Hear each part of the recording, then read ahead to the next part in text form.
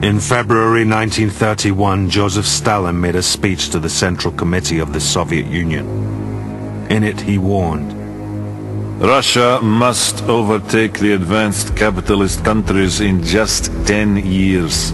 Or, I swear to you, those capitalist countries will destroy us. 10 years later, in 1941, Nazi Germany invaded Russia. In a lightning strike, the German army swept east with a speed that made Soviet collapse seem certain.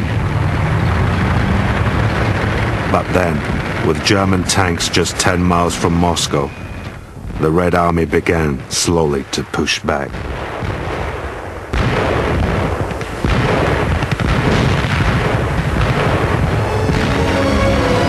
Soviet propaganda hailed this advance as painful but heroic. But also they stressed how this advance would not have been possible were it not for another advance. Just as painful, just as heroic. The creation over 10 years of Soviet industrial strength.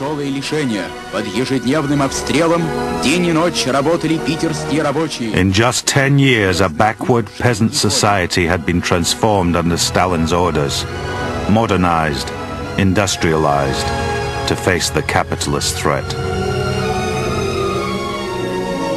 As an American observer recalled, what had been won seemed nothing less than a battle of iron and steel.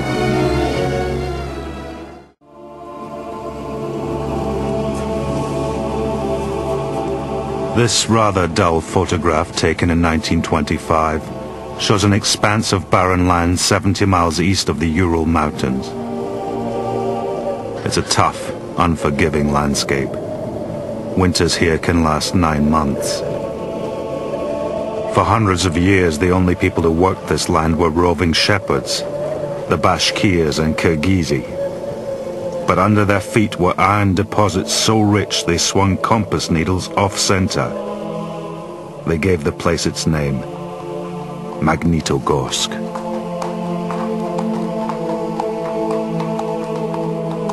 The same year that photograph was taken, industrial output in the Soviet Union was at rock bottom.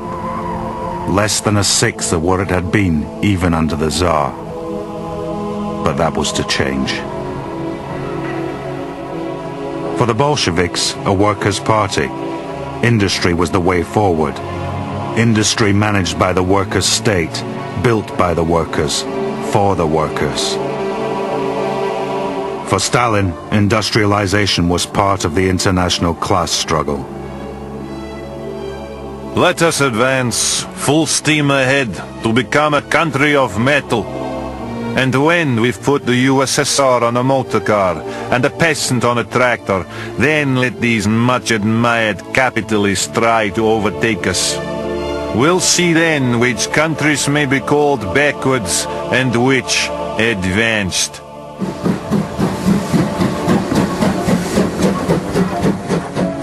In 1928, Stalin announced the first 5-year plan. Production targets way in advance of anything produced at that time were announced for every industry, with a concentration on iron, steel, coal and oil. At Magnitogorsk, work began on an iron and steel complex to rival any in the capitalist world. Barren land would give way to vast blast furnaces and smelting plants. It was to be a symbol of what socialist planning could achieve. John Scott, an American, lived and worked in Magnitogorsk from 1932 to 1937. I went to Russia because it seemed to me here was a society at least one step ahead of my own. When I left college, America was in depression. There were no jobs to be had, few opportunities for young energy and enthusiasm. Whereas from what I'd heard, Soviet Russia was something new, a society under construction. No unemployment, rather they were crying out for workers. So I went, turned up in Moscow, told them I'd trained as a welder.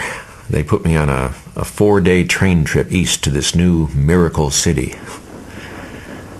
I remember feeling very happy.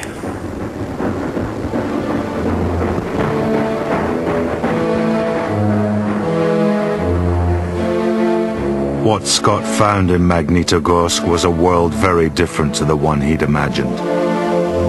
The city was no more than a disorganized building site, without roads or sewage pipes. Housing was just makeshift barracks. Food was scarce, and without enough wood or coal to go round, the cold was terrible. Scott's book describes the daily routine. The 2-mile walk to the blast furnace at minus 35 degrees. Equipment frozen. Wooden scaffolding covered in an inch of ice. It was hard, dangerous work.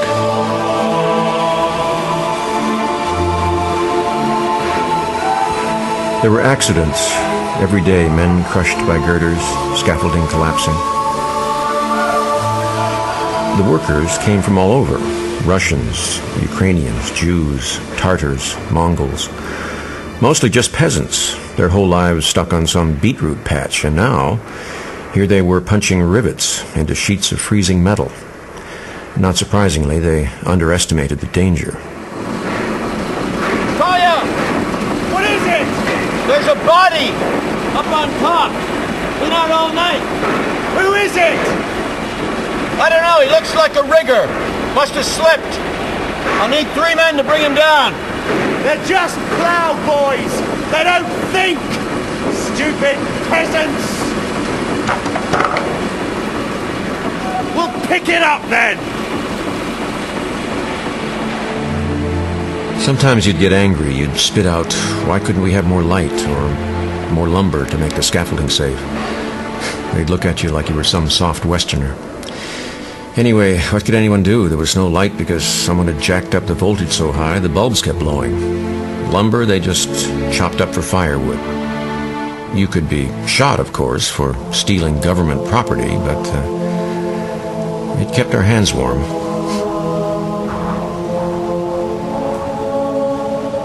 When Scott first arrived in the Soviet Union, he thought it wonderful how people seemed not to mind about material comforts, how they ate only black bread, wore clothes till they fell to pieces, used old newspapers for writing letters or rolling up.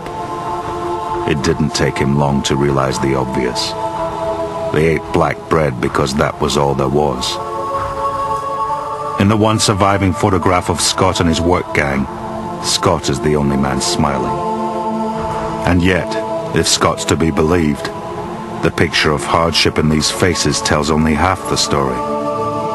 Because behind that hardship, Scott found a purpose in Magnitogorsk that left him amazed. I couldn't say how many suffered that hardship willingly. Some had come because they had no choice. They needed work. But others came, I mean this, with a burning enthusiasm, wanting to take part. My roommate was a young Russian called Kolya. We had the best room in the barrack because he was the foreman on my shift. His enthusiasm, right from the first day I arrived, it was infectious. I mean, where you come from, they build big. Yes? Yes. American iron and steel, biggest in the world, yes? Yeah. Yes, well, here we'll build bigger. Except the difference is, in America, who takes the profit? The bosses. Capitalist parasites, What I build for myself. Every rivet in this plant, we all have a share. If some damn fool rigger freezes to death for some capitalist's profit, that makes me angry. If some damn fool rigger freezes to death for me and for you, for every Soviet man and woman and child, then that, my American friend, makes me very proud. On the shift, you'd see people staring up at what we'd built. There was one man, his name was Kaibulin. He was a shepherd from Kazakhstan. 1 year earlier, he'd never seen a staircase. He'd never seen a train. He'd never seen a light bulb. And now here he was building the biggest blast furnace in the world. And it was his. As much as anyone's, it was his.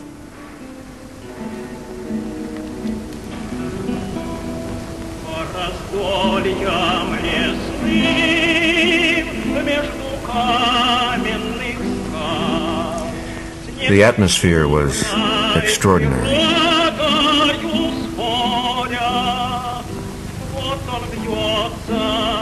There was a room in every barrack called the Red Corner. Newspapers on the wall, banners, pictures of Lenin and Stalin. A library. Ours had over 200 books. 6 o'clock every night, the whole barrack, men and women, met there with guitars and balalaikas, and they'd sing workers' revolutionary songs, folk tunes, love songs. And then we'd talk. First maybe grumbles, why is the bread ration cut? Why is there so little sugar? But then someone would explain the party line, how one day the Soviet Union wouldn't have to export its sugar anymore, how one day there'll be enough for all. And people would listen and accept, because for all the hardship, there was a wonderful optimism that tomorrow would be better. And that somehow made it all worthwhile.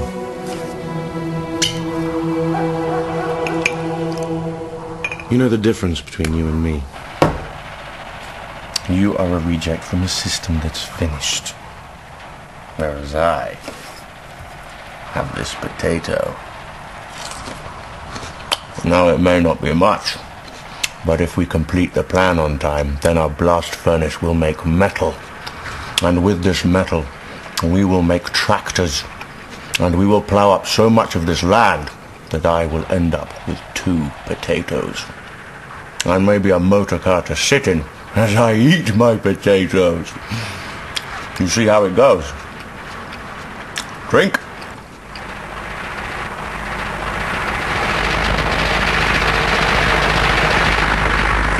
And so, at least for some, the hard work of Magnitogorsk was balanced with a real sense of purpose.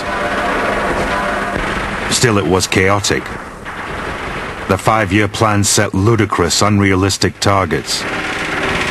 But under that pressure, despite the temptation to fudge the figures, real advances were made.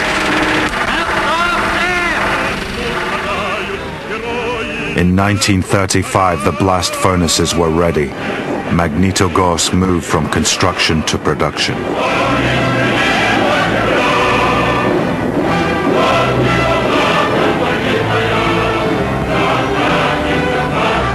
By 1936, every day the furnaces and mills produced 15,000 tons of iron ore, 4,000 tons of pig iron, 2,500 tons of rolled steel.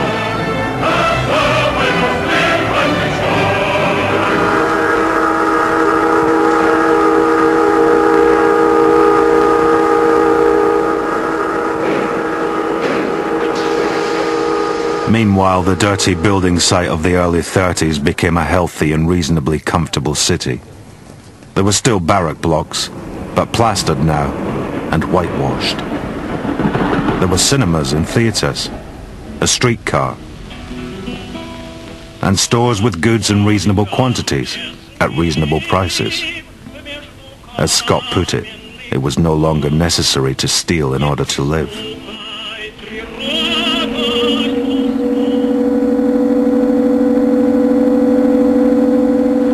Sometimes Scott's picture of Magnitogorsk sounds like so much propaganda, like the hyped reports in the newsreels made to exaggerate Soviet success. But Scott mentions too the failures. Machinery pushed beyond safe limits, repairs left undone, work quotas that put a dreadful strain on the workforce, causing resentment and fear amongst those unable to keep up. For some, Magnitogorsk was a true labor of love, hard work justified by results. For others, it was just hard work, coupled with a very real fear of the system.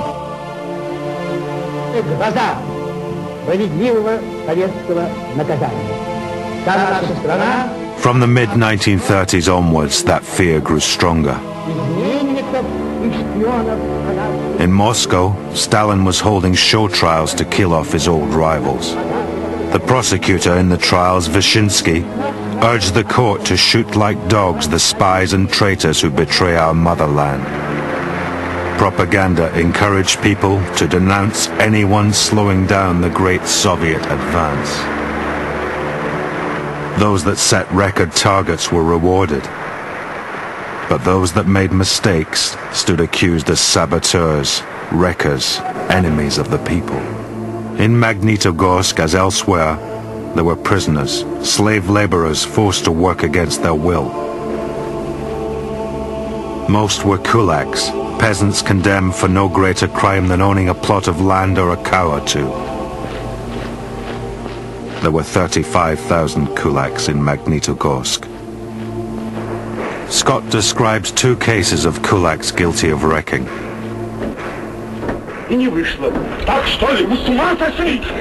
One used a wrench to jam the works. Another filled the bearings of a gas turbine with ground glass. But the propaganda against wrecking was out of all proportion with the problem. Real sabotage was rare. Instead, for simple errors, or for no fault at all, managers and workers alike found themselves accused. It just slipped out of control. At least at first, there seemed to be reasons why people were arrested. Production targets not met, machinery broken. People thought, no smoke without fire, but in 36, 37, it got out of hand. It became stupid. For no reason. Arrests at midnight, workers, managers taken off, held for months, then a secret trial perhaps, then exile or execution. No one was guilty, and so everyone was afraid. People would say, if only Stalin knew.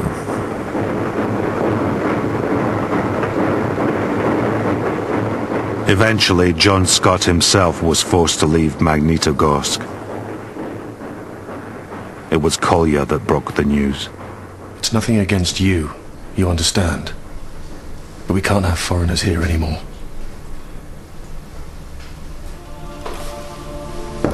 He'd survived black bread, rotten salt fish, the cold and hard work. But he'd not survived the purge. He left with Masha in 1939, disillusioned, but still amazed at the scale of what they'd achieved. His years in Magnitogorsk he described as the most productive of his life.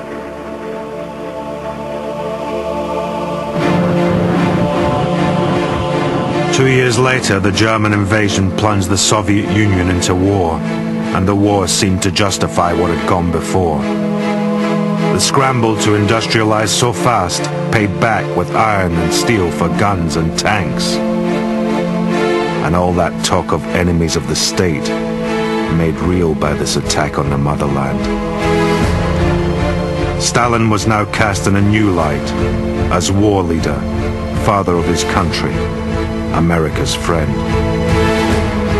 For Scott, writing of Stalin in 1942, it seemed as if, to some extent, the ends had justified the means.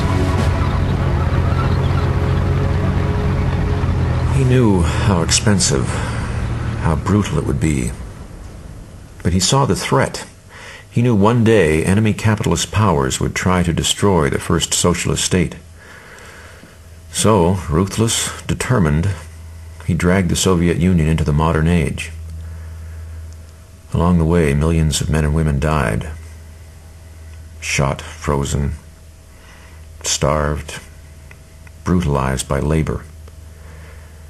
But the rest learned to work, to obey orders, to mind their own business, to take it on the chin without complaining. Things they'll need to survive a modern war. And if they do survive, and I believe they will, our debt to them will be enormous.